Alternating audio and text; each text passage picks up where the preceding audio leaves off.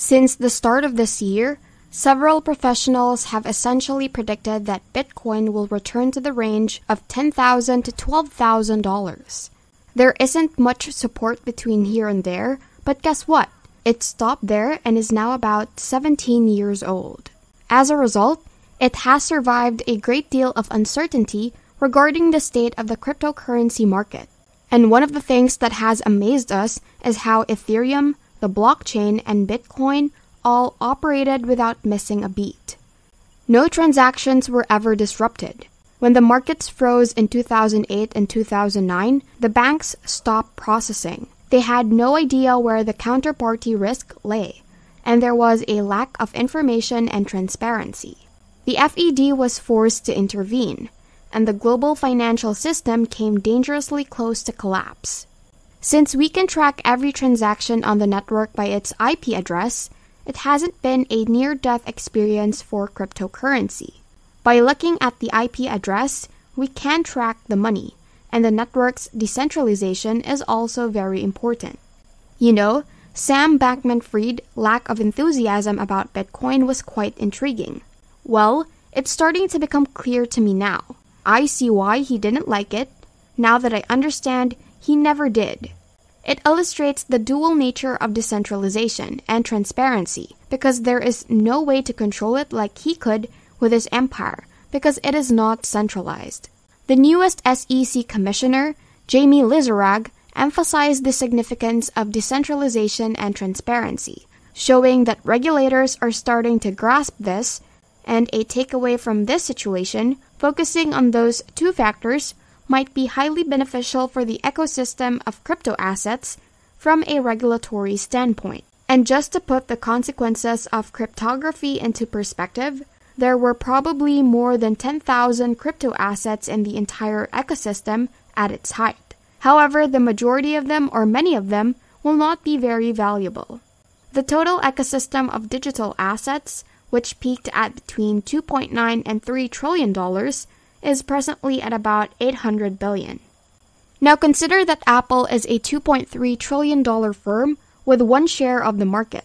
This only serves to highlight how early it is and how unlikely it is that what has happened in the cryptocurrency space would result in a major financial disaster. Now that additional fallout is likely to occur, we believe that we can identify Dimension, one of the rumored cases that wasn't rumored. I believe we have a lot of information on this case. DCG, Digital Currency Group, controls Genesis, and it may have borrowed about $1 billion from Genesis. $1.2 trillion were claimed in the Lehman Brothers bankruptcy, just to give you an idea. The concept that we are emphasizing is that with transparency, you will have a lot better understanding of counterparty risk. So we are not talking about anything similar. Instead, we are talking about counterpart risk once more. Let me know in the comments if you have any other questions about investing. Let's return to the video. The counterparty risk should decline with decentralization. Closed ecosystems are not a good idea, and smart contract automated decisions are preferable to human-driven ones in times of crisis. Seems to be more illogical than, say, in the example of Sam the Banker-Fried and FTX, which might be phony. Therefore, I believe that every time the ecosystem for crypto assets goes through a battle test, I feel better. If you observe Bitcoin's trajectory, you will notice the extreme fluctuations. On our podcast yesterday, Jeremy Siegel mentioned that he didn't believe there had ever been an asset where more people had made so much money despite these losses in just 12 or 13 years. The Bitcoin Monthly, which will be released on Monday, will demonstrate that our conviction is as strong as ever. Even after this battle test, how do they seem on chain analytics? Based on on-chain analytics that demonstrate enormous capitulation, which we generally only see at bottoms, the outlook is bright. Because many traders and hedge funds interested in cryptocurrency simply look at the charts and keep pressing until they get what they want or what they assume will happen, we are quite astonished that the price didn't drop back down to 10 to 12,000. Why did that not occur? Now, I'm not saying it won't, but I believe the odds have decreased fairly significantly.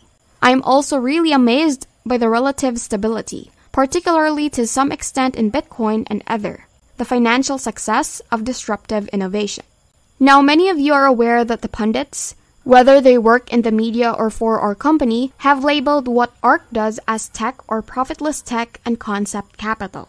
People have drawn comparisons between what we're doing and the events of the IT and telecom bubble and bust.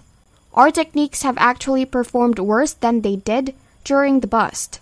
Despite the fact that a large number of businesses failed, many others returned and become corrupt.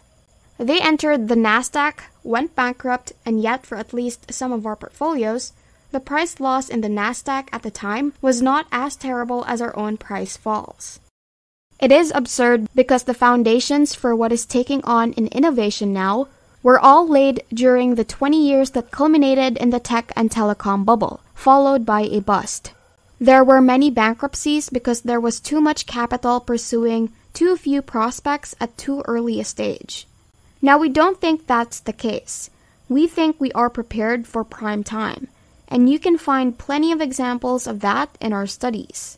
In order to take advantage of some of the most significant investment opportunities of our lifetime, we therefore advise our firms to spend aggressively now that we are ready for prime time. Hope you have learned something from this video. What are your thoughts? Comment down below. If you enjoyed this video, make sure to click the like button and also don't forget to subscribe to the channel and hit the notification bell for you to be updated on our latest videos. See you in the next video. Thanks for watching. Want to learn more and be more financially literate? Click on the next videos we have in our channel, showing on the screen right now.